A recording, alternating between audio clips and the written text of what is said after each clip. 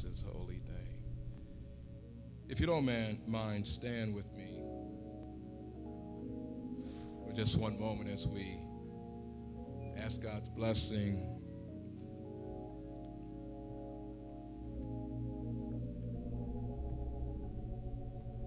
Amen. Dear gracious God, we give you praise and glory and honor, for you alone are worthy, Lord.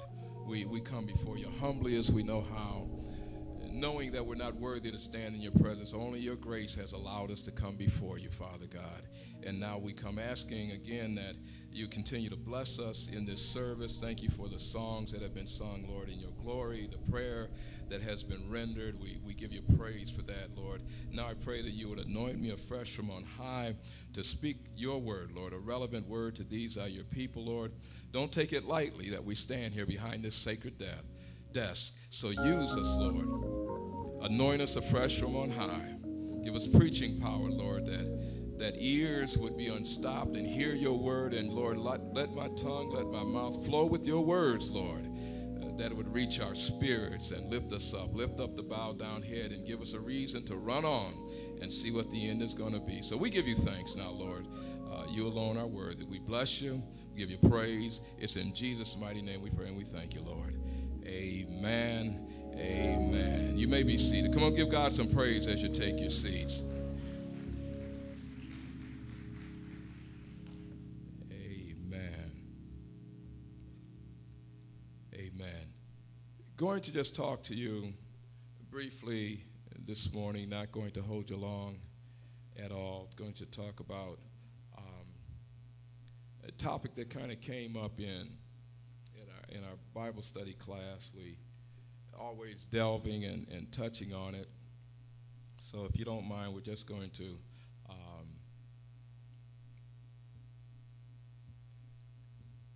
talk. We want to talk today about,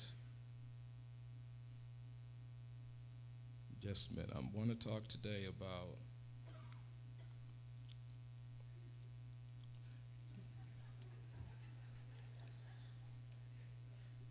you know, I bought a new tablet. I thought this was going to be easier to work, and Lord have mercy, shouldn't take anything for granted. Amen. Amen. Tell your neighbor it's good to be here. Ask your neighbor, do you know Jesus? Ask your neighbor, do you know how to work that tablet Pastor has? Lord, to help.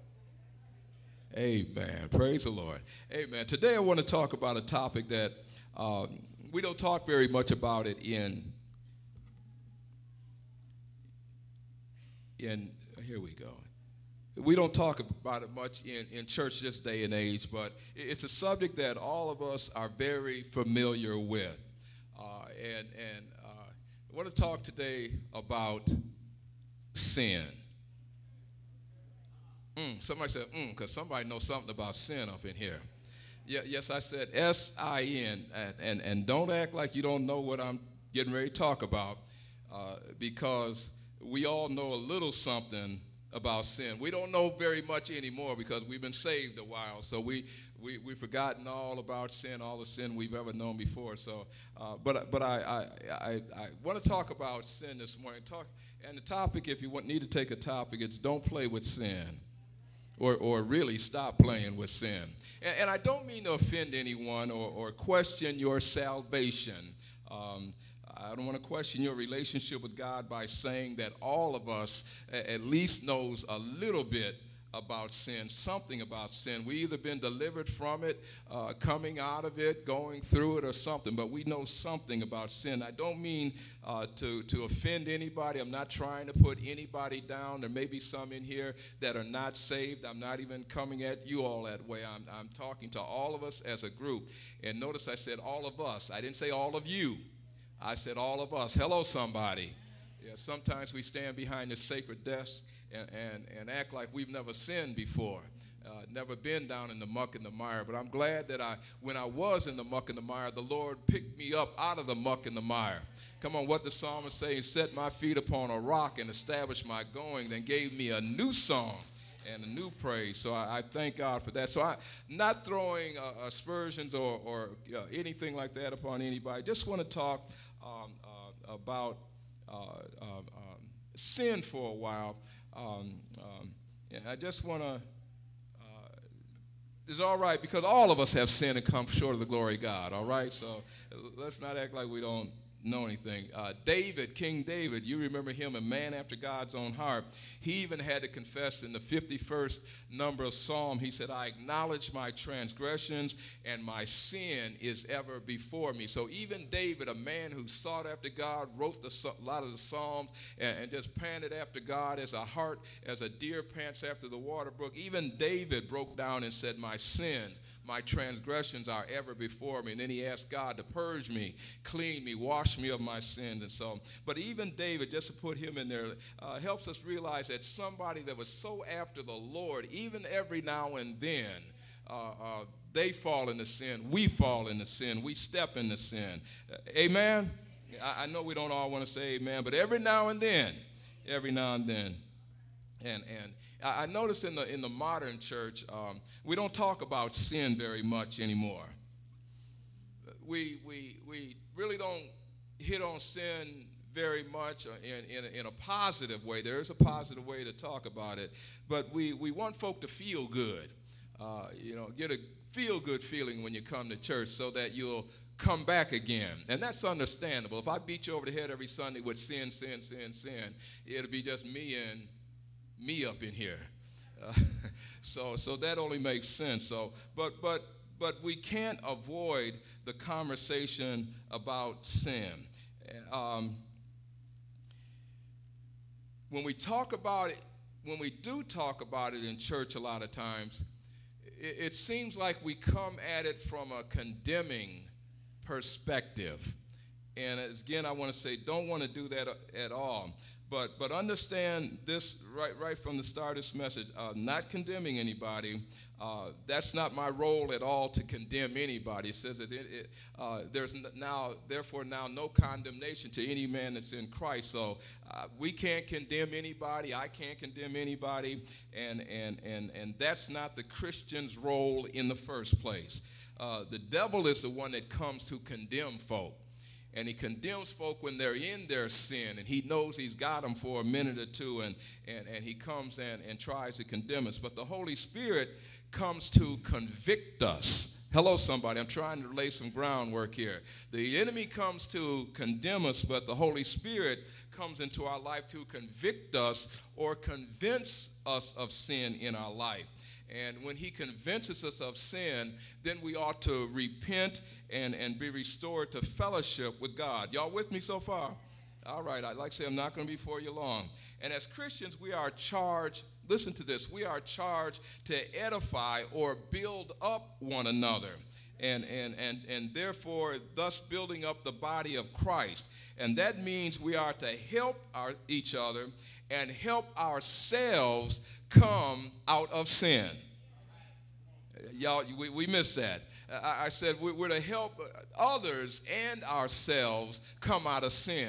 When we see somebody in sin, it's not our job to put them down and talk about them and put their name in the street and on YouTube, Facebook, and all that other stuff. No, we're supposed to be helping them out of whatever may have them bound. We're supposed to be agents that set folk loose, not bind up folk or hinder them. Y'all with me today? And so this message is not to cause anybody grief or feel like I'm throwing off on you or particular people. No, because the Scripture said that all of us have sinned and come short of the glory of God. So sin, simply put, is disobedience to the word and will of God. God has a desire for his creation, and that's us, and we are to follow the commandments of the Lord. We're supposed to be listening to and obeying what he has told us to do. And when we go against his desires, his will, his commandments, whatever his word, then that means that we have sinned. Okay, all right. I'm sure most of you know that's Bible study 101. When we transgress the word of God, we've sinned. And when we've sinned, then there's a penalty for sin. And the scripture said that the soul that sinneth, it shall die.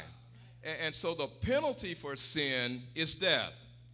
But Christ came to deliver us not only from the penalty of sin, but from the presence of sin and from the power of sin. He delivered us from the penalty of sin, which is death. He delivered us from that by going to the cross himself to pay the price for all of our sins, because we couldn't pay the price for our sin. We just couldn't pay. There was nothing we could do. And in the Old Testament, you see them trying to pay off their sins by killing all these animals. And supposedly that would put them back in good standing with God. But if they sinned again, they had to kill some more animals. And you'll see all through the Old Testament, they were continually slaughtering and sacrificing animals because they kept on sinning. And so as much as we might want to try, and we should be trying, as much as we think we're succeeding and not sinning, the scripture said that we sin by idle deeds and thoughts all the time. And so we have to be careful. We can't undo our sin, and Christ was the only one capable and able to pay the price for all of our sins. And in hanging on that cross and dying on the cross, being buried and being resurrected on the third day, he paid the penalty for our sin. Should have got a lot of hallelujah, thank you, Jesus, right there. But he paid the penalty. We couldn't pay the price, but Jesus did. But not only did he come to save us from the penalty of sin, came to save us from the presence of sin. That's why he sanctified us, or set us apart unto himself. Sanctified means to be consecrated or set apart for special use, and that's the use of the Lord. And so he saved us from the presence of sin by bringing us unto himself and sanctifying us. You didn't know you were sanctified, did you? Yeah, some do. But back in the day, it was a certain denomination that was sanctified. But every born-again believer is sanctified or set apart unto the Lord. Yeah, I'm talking to some sanctified folk up in here today. And so he delivered us from the penalty of sin, from the presence of sin, by sanctifying us. But he also delivered us from the power of sin. Yeah, he delivered us from the power of sin. And in delivering us from the power of sin, that's when he gave us his precious Holy Ghost, his precious Holy Spirit, to dwell in us. And that's why we can say, greater is he that is in us than he that's in the world, because we have a power over the enemy, and therefore we are sanctified, we are saved from the power of the enemy. Yeah, we can't do like what's his name, Brother Flip Wilson did. You know, every time he did something wrong, or Geraldine, I don't know if it was Brother Flip or Geraldine, would do something wrong, he would always say, the devil made me do it. But if you're saved, if you're born again, the devil can't make you do anything. You've got power over your own self, and not only do you have power over your own self, you've got power over the devil. You can tell the devil to get out your face, go on back to wherever he came from, and he's got to obey you, because we have the authority of Christ in our life. And when Jesus said, devil, get on away from here, he had to leave him because Jesus commanded him to. So we've been saved from the penalty of sin by the sacrifice of Christ. We've been saved from the presence of sin because God has sanctified us, or separated us, consecrated us unto himself. And we've been saved from the power of sin because we have Holy Spirit resident in us. And greater is he than he that is in the world. Amen. Tell your neighbor, you got power in you. You got Holy Ghost power in you. Don't ever let anybody tell you anything different. Yeah, Holy Spirit residing in you. And so because after we've been saved from the penalty, from the presence, from the power of sin, the scripture said that now we are instructed to live a holy life. God says, be ye holy, for I am holy. And so he gives us his commandment to live that holy life. So how do we live the holy life? They went through, you talking about they were in the Old Testament and doing all, trying to keep all these commandments and trying to keep the covenant and the law and everything, and they kept failing. Yeah, that's why in the New Testament it became real simple. Instead of 700 or so commandments in the Old Testament that they were trying to follow, there's technically only 2 commandments that God wants us to really follow. And if we follow those, we'll be batting 1,000. Jesus says, first of all, love the Lord thy God with all thy heart, mind, body, and soul. So love God, love God, love God. Tell your neighbor, love God. And then he said the second one is like unto the first, that you love your neighbor as yourself. And that satisfies all the other commandments, because if we love first we love God, we're going to obey the commandments. And if we love our neighbor as ourselves, we don't have to worry about us stealing from our neighbor. Come on, somebody. Don't have to worry about coveting what belongs to the neighbor. Don't have to worry about sleeping with the neighbor's wife, committing. Y'all not going with me today. Because we love them. And so all those other things would fall in place because we love the Lord. Amen. So be holy tells us to come out from among them. Those that we know are practicing things contrary to the word of God. Come out from among them. Ask us, what fellowship does righteousness have with unrighteousness, or the children of God with Belial? We shouldn't have any fellowship with them except to share the gospel. Let me move on. So how do we live holy? How do we come out from among them? How do we deal with our sins so that they don't overcome us, so that it doesn't become a permanent part of who we are? A permanent part of who we are. How do we unshackle the burden that the enemy has talked us into taking up? Because he can't make us. We can only take it up if we want. So how do we unshackle it? First of all, to get unshackled from our sin, we've got to stop playing with it. Stop taking our sin so lightly. We make light of it. We need to recognize sin for what it is. Sin is straight up disobedience to God. Now, for those that are saved, thank God that God is still forgiving. He'll always be a forgiving, magnanimous, loving, caring God, and always drawing us back to him with his love. So he's always loving us, always making a way for us to repent for our sin and come and reestablish that fellowship with him. But first of all, we got to stop playing with sin. We've got to call sin what it is in our life. Don't look at your neighbor, look at yourself. Yeah, we've got to stop making light of our sin, recognize sin for what it is, and call it by its name. All of us know that sin can make us feel good. Yeah, there's some, y'all don't say amen, don't shout me down. But the reason why we commit sin in the first place, of selfishness, but because it makes us feel good. Remember Eve standing there looking at the tree of the knowledge of good and evil? She looked and she saw that it was something to make her wise, something to make her feel good or better about herself, and so that's why she partook of it. That's why she ate of it. And because it was something that was going to benefit her and make her feel better about herself. And then she gave to Adam, and I'm still confused on why he ate. We'll talk about when we get there. But I know why Eve ate. It says that she saw how it would help her in those 3 areas of her life. So sin can make us feel good. Sin is very enticing.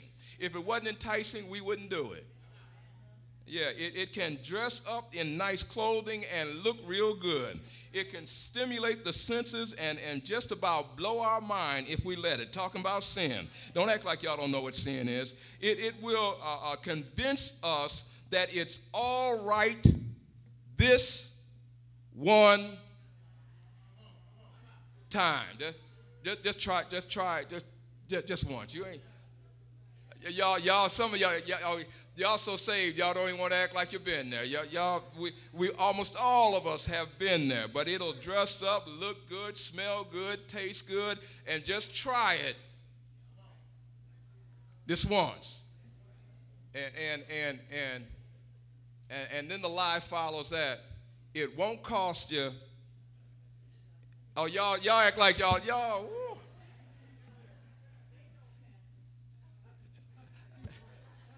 I'm glad I got somebody out there telling the truth. And it looks good, tastes good, feels good, and don't have to worry about it. It won't cost you a thing. The biggest lie told about sin. Sin is going to cost you something. I know they used to say that I can't remember the saying. If you let it ride, it'll take you farther than you want to go. Y'all know it. I don't know it, so I'm not even gonna mess with it. So when somebody comes to offer you some sin, there's a big lie behind it. Just know it's a big lie. And if we want to be honest about this thing called sin, most of the time we walk into sin with our eyes wide open. I'm glad I'm not the only one. Somebody else. Walk into sin with our eyes plainly knowing what we are doing. Amen, somebody. I'm glad I got an honest church here. And then, I used a Flip Wilson thing early. And then we have the nerve enough to say, the devil made me do it. Knowing that we did it because we wanted to do it. If it wasn't enticing, we wouldn't want to do it. Amen, somebody.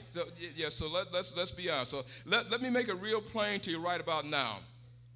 The devil has no power over you to make you do anything.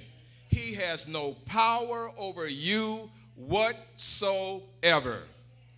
God has made us free will, moral creatures where we can make our own decisions, and whatever decision we make, it's because we wanted to do it.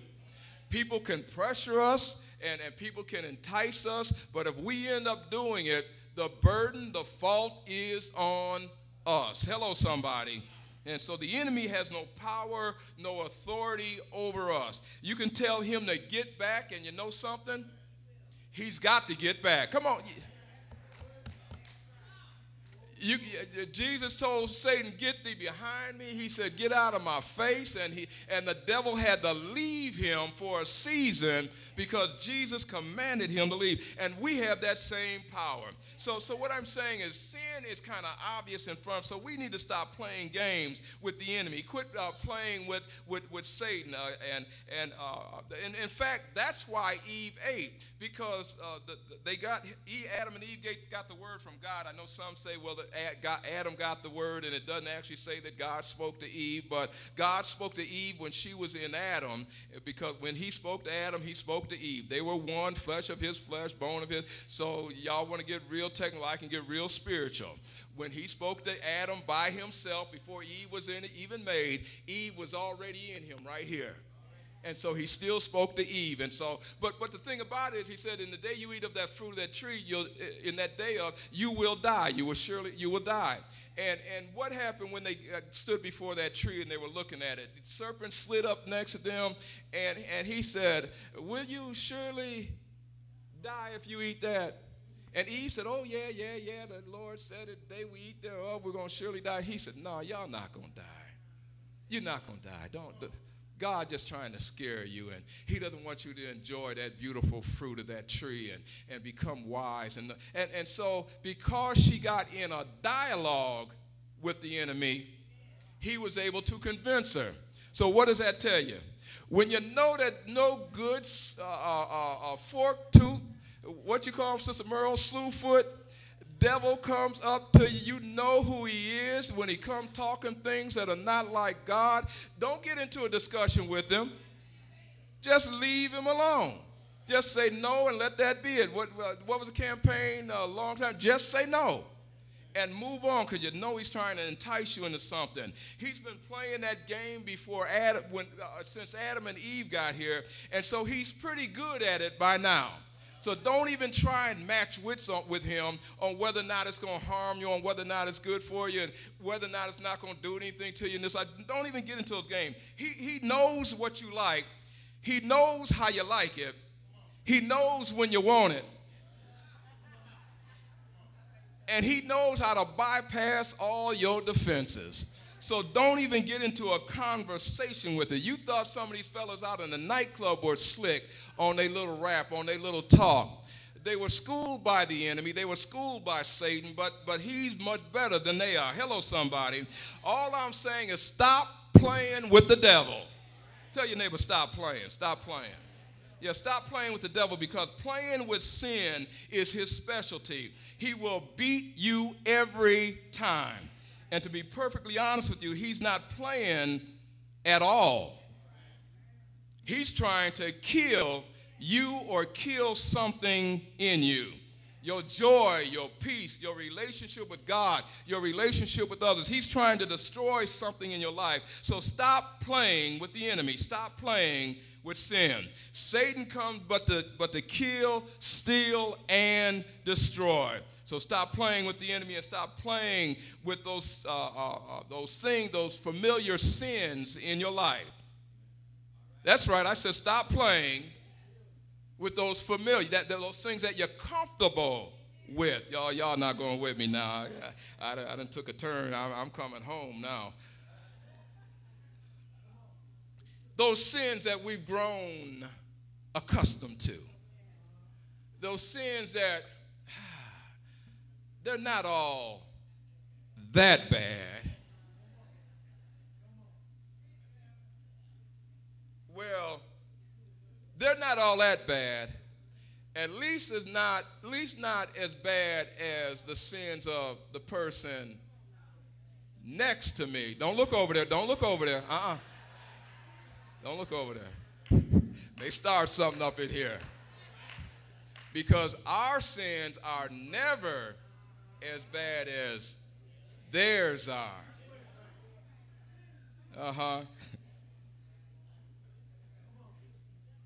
Those familiar sins.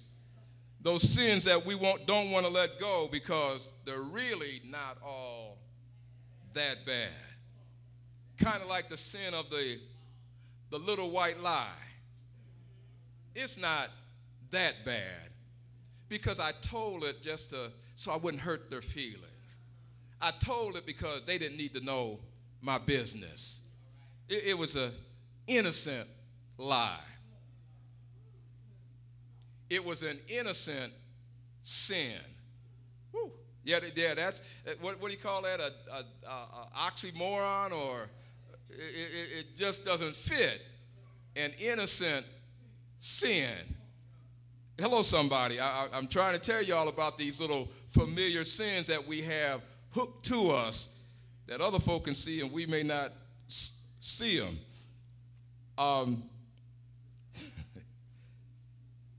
The problem is that when we get to what we call innocent sins or white lies, what we're doing is rating sin. We're rating our sin because a white lie is not that bad. I mean, sometimes you have to tell a white lie, don't you? I was going to say, I better not have anybody here say, yeah. If you can't tell the truth, don't say anything. Mama always said, if you can't say anything good, don't say anything at all. Just be quiet. Ooh, how'd I look in this dress, baby? We need to get ready to go to church. No, go ahead and tell her she looked good. Tell him he looked good. Because they do look good to you. That's why you married them. Amen. Anyhow, let's move on. But the point I'm getting to is that we begin to rate our sins. Some are not as bad as others. We rate our pet sins or our familiar sins as not being so bad. Not as bad as everybody else's, because everybody else's sin is going to send them to hell. But the Lord understands me, and he knows I'm just hanging on to this because it's just to pacify me every now. I just need it every now and then.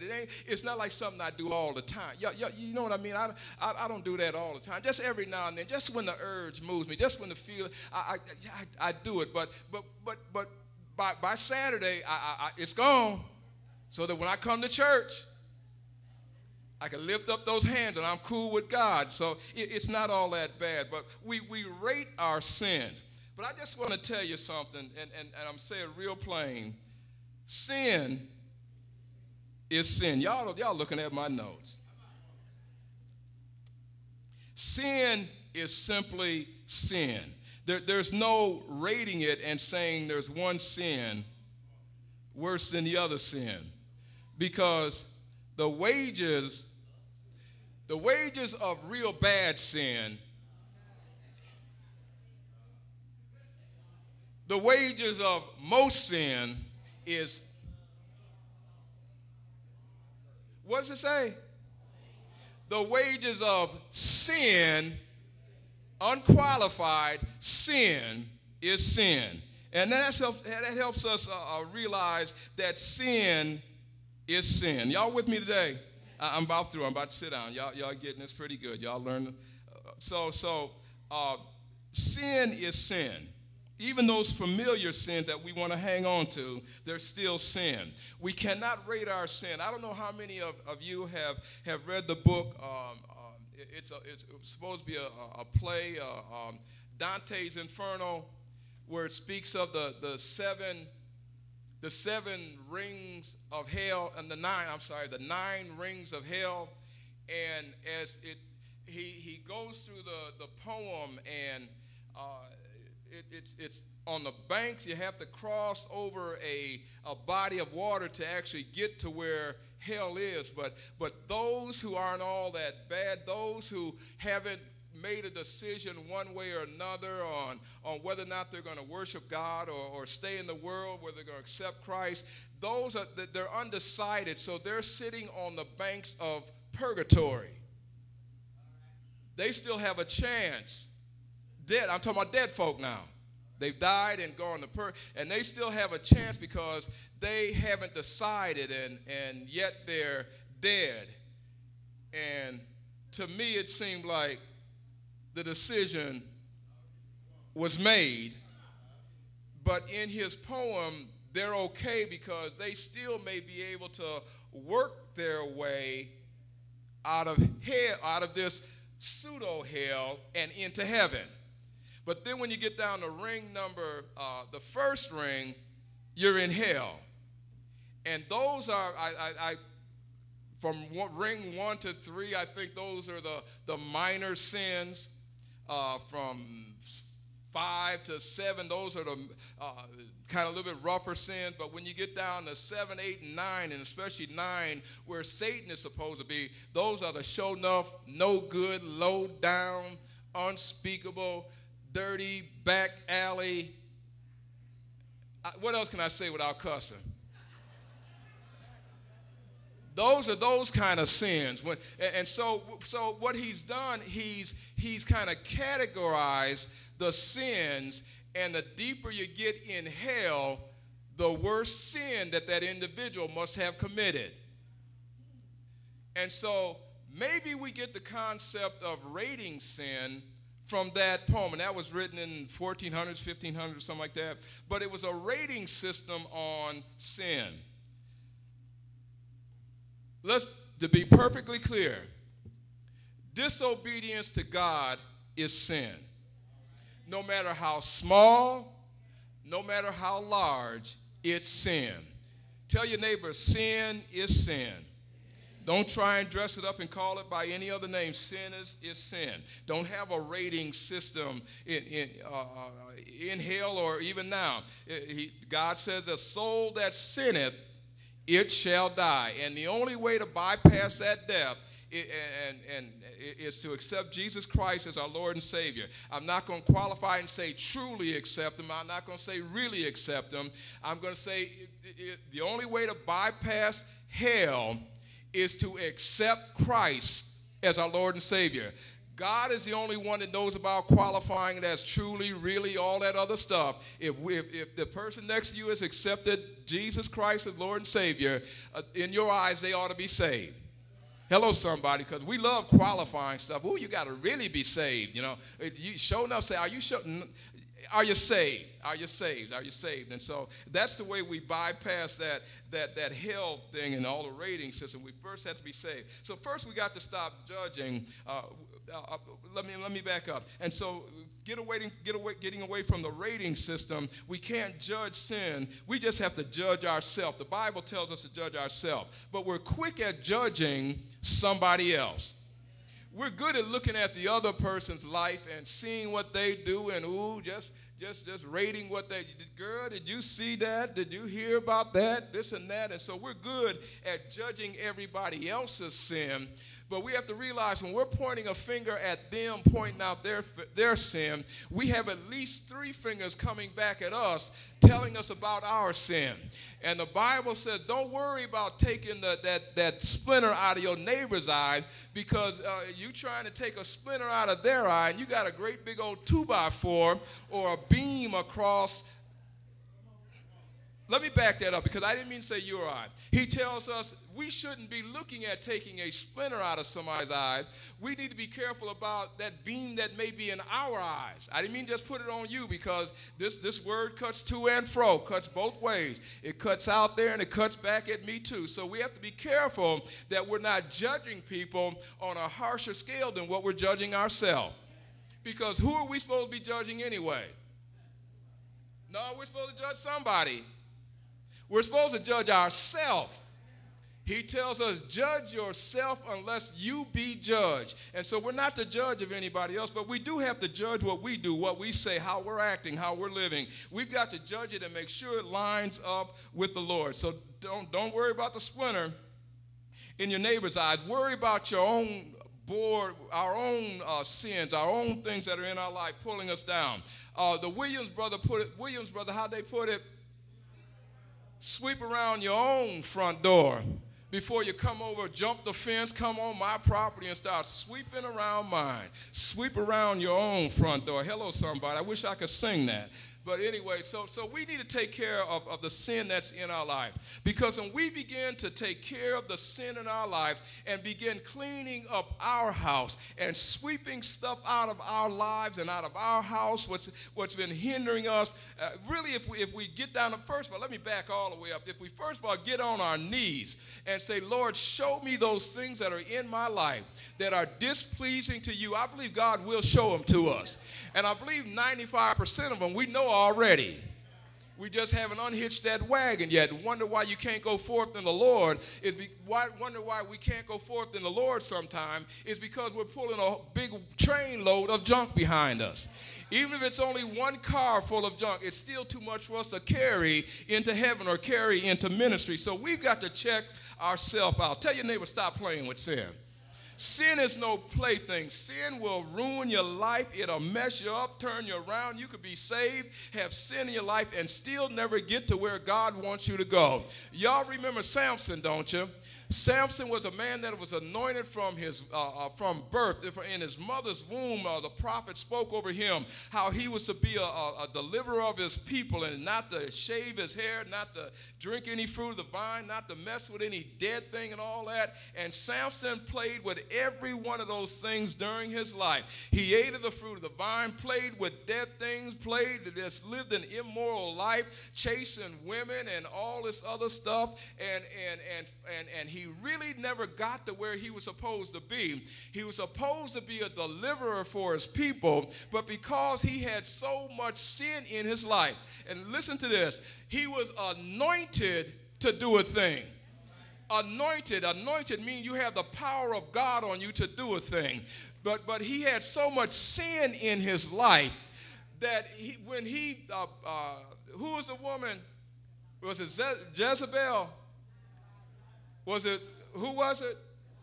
Okay, I just making sure we all on the same page. Y'all know I knew who it was. It was no, but when Delilah said, "Baby, tell me where your strength lies. Come on, baby. Oh, you so fine. You so strong. Tell me where your strength lies." And a woman tell us that right now. You know what we're gonna be doing? Oh, baby, you know. Just pumping a little. You know, baby. I've been like, but she got Sam. She said, "Sam, baby, tell me where your strength lies." And he told a lie the first time. Put a couple knitting needles or something in my hair, and I won't have strength. And that didn't work. And she asked him again. The second time didn't work. And he finally quit playing with his anointing. No, he stopped. He quit. He stopped concealing his anointing, and he exposed himself and said, "Baby, if I've never had my hair cut. If my hair is cut, I'll lose my power." He was playing with sin, knowing that Delilah was a woman of ill repute, knowing that she was working for money. He revealed where his secret was in his hair. She called the first barber she could get hold to. He went to sleep. As soon as he went to sleep, she beckoned for him to come in, shaved this joker's head clean. Shaved his head clean. He jumped up, couldn't break the ropes that were on him anymore, and he was put in captivity because he played with his sin, and also in playing with his sin, he played with his anointing. Come on, somebody. Wonder why we can't get a prayer through sometime? I wonder if we're playing with our anointing, playing with our relationship with God, because we're holding on to sin, not like that. We're holding on to sin like this and asking God for something like that. We got to be careful. God, you can't fool God. You can fool me, you can fool the one next to you, you can fool everybody on this earth, but one thing we cannot do is fool God. And Samson played with what God gave him, and Samson lost what he had. But his anointing, the decree was still on him. When Samson was treading that meal down in the basement of where that Colosseum was, or where the Philistines were having their dinner, his hair began to come back to him. He realized what he had done was wrong, playing with sin, and Samson finally began to pray earnestly. And he said, "Lord, give me back my strength. Give me back my anointing so I could do what you called me to do."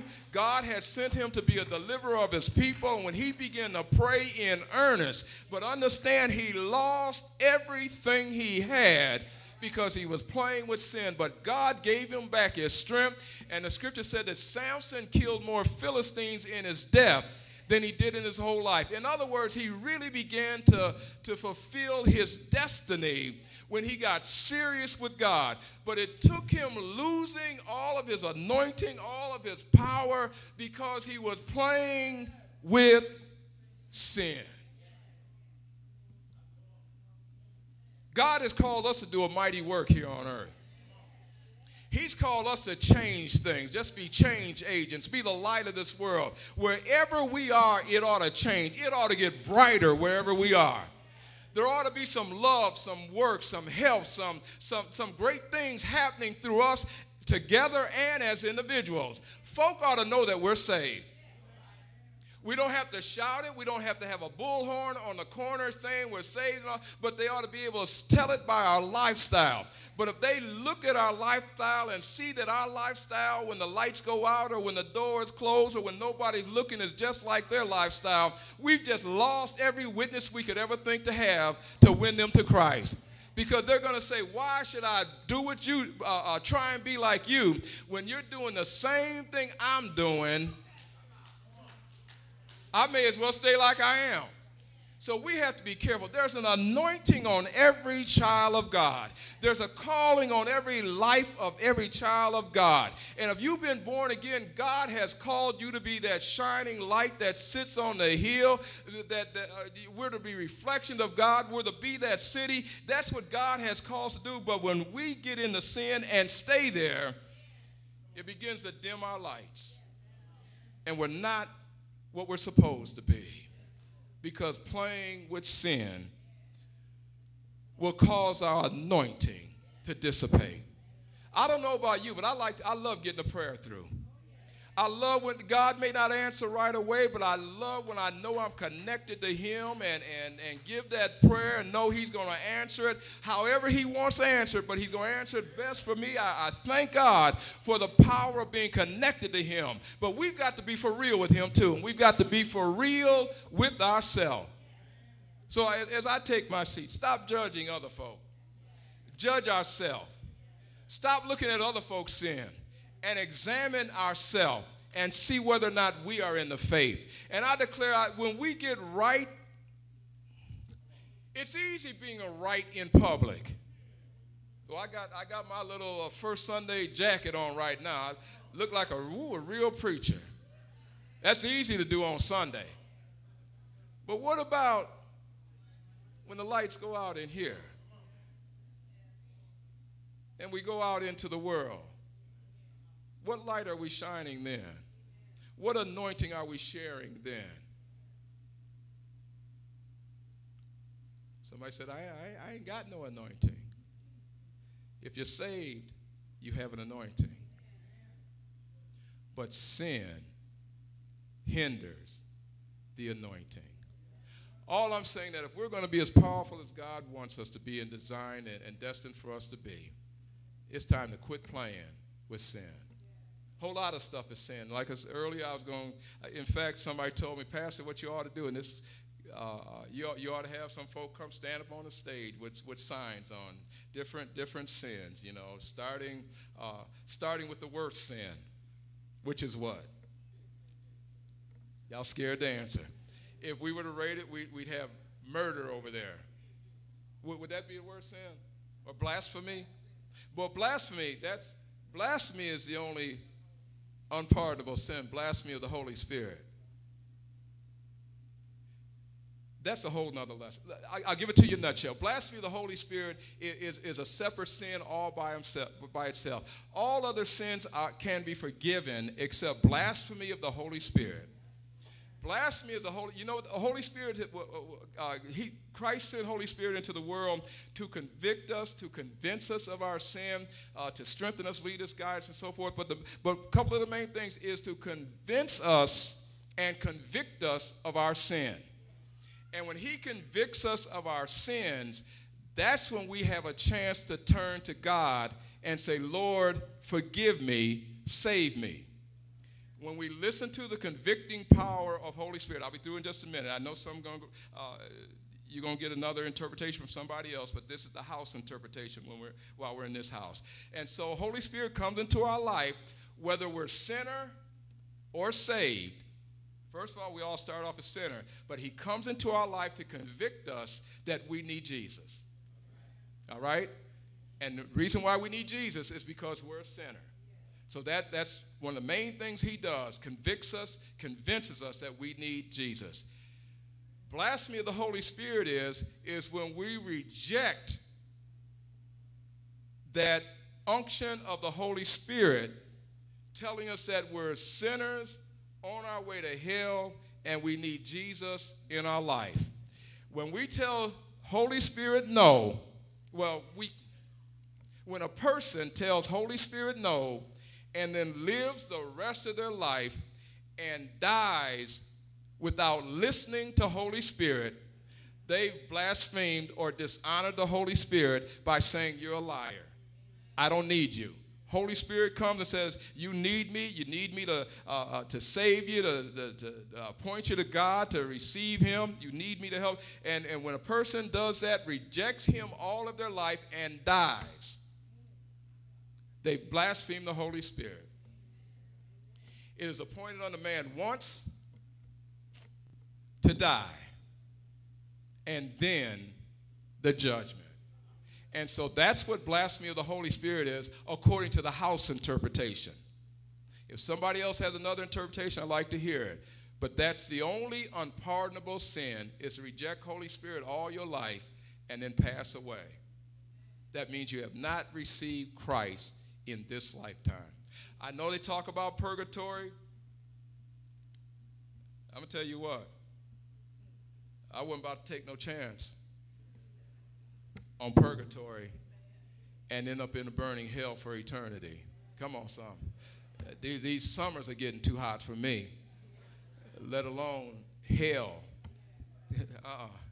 Didn't make any sense to me. So, in other words, I'm through with the message. So, in other words, all I'm saying is that we need to check ourselves out. Make sure that we are in the will of God. If we're not, ask him to shine a spotlight in our life and show us those things that are not of him. And he'll do it. He'll do it. And then we've got to be willing to unhitch him, let him go, and say, God, forgive me. Amen?